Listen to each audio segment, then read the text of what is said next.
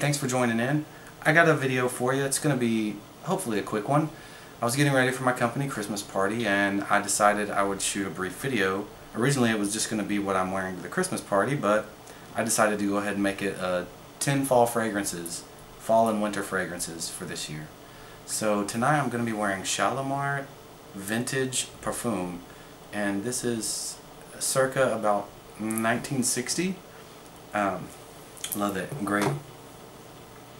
Okay, let's get started. 10 fragrances, and I'm not going to count because I'm going to lose order. I'll just go through them. The first one, and these are not in any particular order, Fille en Aiguille from the house of Serge Lutens. Great. It's a great pine incense fragrance. I love it. Another one from the house of Serge Lutens is Serge Noir. And this one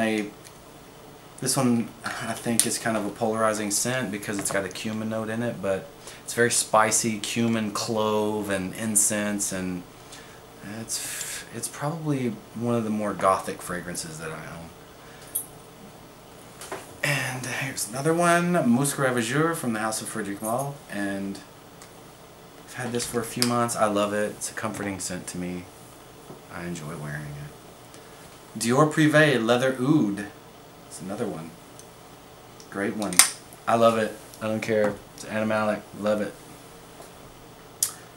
I really don't find it to be too animalic, honestly. It's kind of, I guess it kind of has that civety opening, and to me the honey in it is more animalic than the civet, but as it dries down it gets this burning leaves kind of scent, and I just really like it. I like it a lot, and it has a great performance. So another one is a new one from the house of Orto Parisi, and it's called Veride.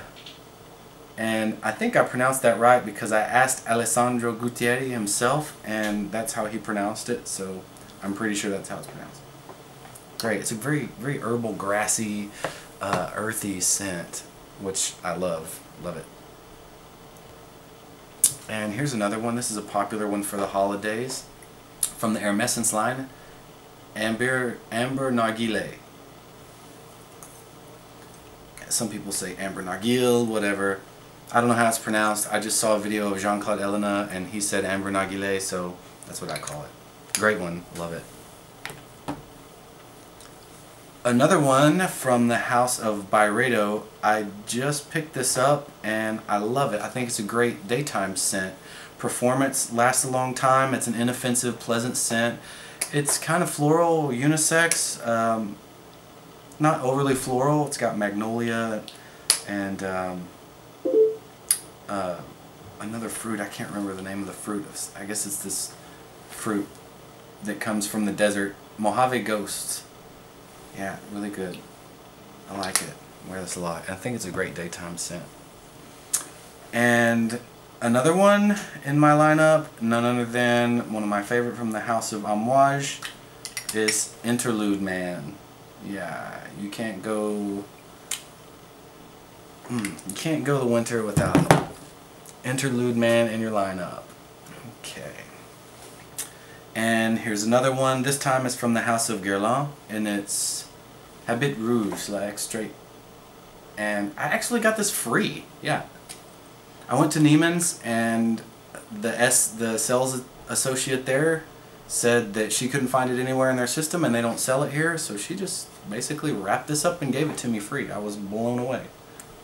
This is like $250 plus for 50 ml, and it's, you know, it was about half full or more. So I was really grateful for that. I gave her a big hug. And last but not least is another one from the house of Guerlain, and I really love this. I think it's very classy, very gentlemanly, and it was between this and the Shalimar Extrait, the vintage one that I'm wearing tonight for the Christmas party, but I decided to go with the Shalimar. And this is Derby, Guerlain Derby. Yeah, great one. Love it. Very classy. Spicy leather. Well, that's it. See you later.